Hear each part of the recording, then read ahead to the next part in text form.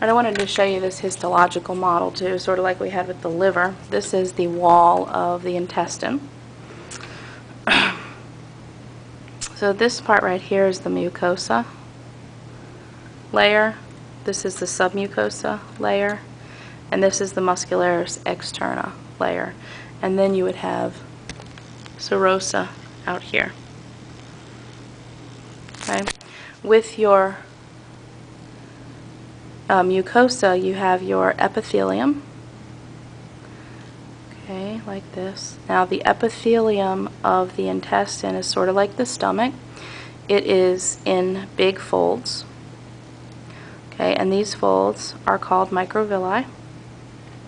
Or I'm sorry, these folds are called villi. These are large folds of epithelial tissue. So this is your simple columnar. Now on the surface of your simple columnar you'll have microvilli, which will, all of these things just increase surface area. So you have the plica circularis, which are the really big folds, huge folds of the tissue, whole tissue itself. The villi, which are the folds of epithelium, and then the microvilli on the surface of the simple columnar epithelial cells that are pieces of the plasma membrane. All these little cells are mucus cells, the little blue dots. Inside each villi, so there's 1, 2, 3, 4, 5 villi in this view, you have a lymphatic vessel called a lacteal. You also have artery and vein. Okay, so this artery is depositing blood for the cells. The vein is picking up nutrients that is being absorbed through these simple columnar epithelial cells and taking it to the hepatic portal venous system. The lacteals are going to be picking up the fats that come in through your food, taking them through the lymphatics and then putting them into the blood. So this is your lamina propria here. Notice you have this big blue structure in the lamina propria. This is a Peyer's patch. So that's one of your lymphoid aggregates that protects your body from pathogens. This little thin layer of muscle in pink is called the muscularis mucosa. And this muscularis mucosa basically helps these glands way down at the bottom of these crypts to empty their contents. This is the submucosa. In some parts of the small intestine you'll have some submucosal glands, which is what you can see here, like Brunner's glands in the duodenum. You also have some blood vessels and some nerves as well. With your muscularis externa in most of the digestive system and all of the intestine, you have two layers. You have an inner circular layer and an outer longitudinal layer, and these muscles allow for segmentation and peristalsis to help you move food through the digestive tract. And you have some intrinsic nerves that will control these muscle layers. So this is part of your enteric nerve plexus here. And then you have your adventitia out here, which connects the digestive tube to the surrounding tissue. And notice you have your arteries and veins and your lymphatics running through all of these tissues as well. Okay, with this guy I wanted to kind of do an overall look at the abdomen and some of the organs and blood vessels.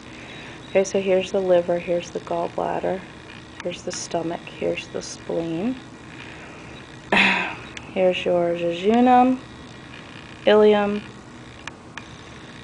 coming into the cecum here. So this is your ileocecal valve, ascending colon, hepatic flexure, transverse colon, splenic flexure, descending colon, and then it would go down to the rectum. You can see your tinea coli here. You can see epiploic appendages. You can see haustra, bumps. You can see part of your greater omentum hanging off the edge of the stomach. We can see our gastro-omental arteries.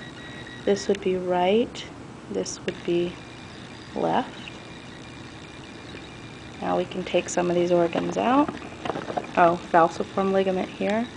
Ligamentum teres right there. There's your inferior vena cava, bare area of the liver, right and left lobes. Eek. Stomach's going to fall out too. Now if we look down inside here, if my thing will cooperate, you can see your celiac trunk again with its 3 branches, splenic going to the spleen, common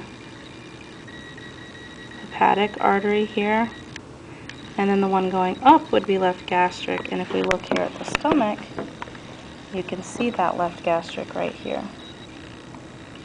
Okay. Remember, your common hepatic is going to give off a branch, gastroduodenal, and will continue as proper hepatic and go right into the liver. If we look at the liver, we can see that proper hepatic artery right there, as well as the hepatic portal vein, the common bile duct, the cystic duct, the hepatic duct, the gallbladder, the cystic artery. We can also see superior mesenteric artery and vein peeking out from underneath this pancreas here. So here's our pancreas, the body, the tail, the head, main pancreatic duct, that white structure, accessory pancreatic duct, here's your duodenum with your plica circularis, and I don't know if it shows up for you, but that is your duodenal papilla. You can see the common bile duct right here. So that superior mesenteric artery continues. Okay, so this was in here like this. If we take this off and turn it around, we can see that superior mesenteric artery here. Okay, and then that's going to come down and give off your branches. Middle colic, going to the transverse colon, with marginal and straight, the little straight ones.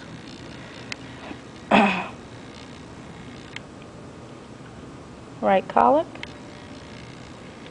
ascending colon, ileocolic here, really.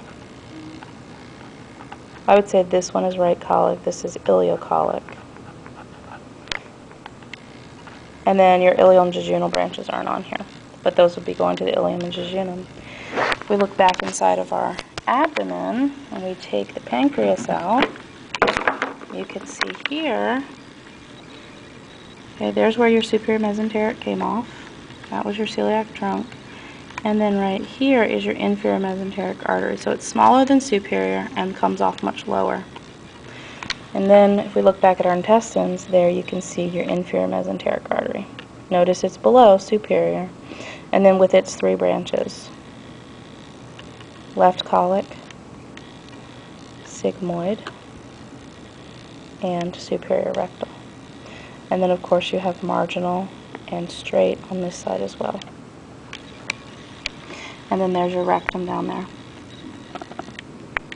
Okay, coming off of the abdominal aorta, you also have some more vessels, and we'll look at I'll do kidneys next time, but you can see the renal artery, and these would be paired, so you'd have a right and a left renal artery, and a right and a left renal vein. You also have your adrenal vessels, and here you can see an adrenal vein and a small adrenal artery. And then if you look a little farther down, you have this artery right here on either side, right and left, gonadal artery. In this case, we have a female. Here's a uterus, so these would be ovarian artery. Right ovarian artery and vein, left ovarian artery and vein. This is a ureter. Okay, and this is your common iliac artery where your abdominal aorta splits.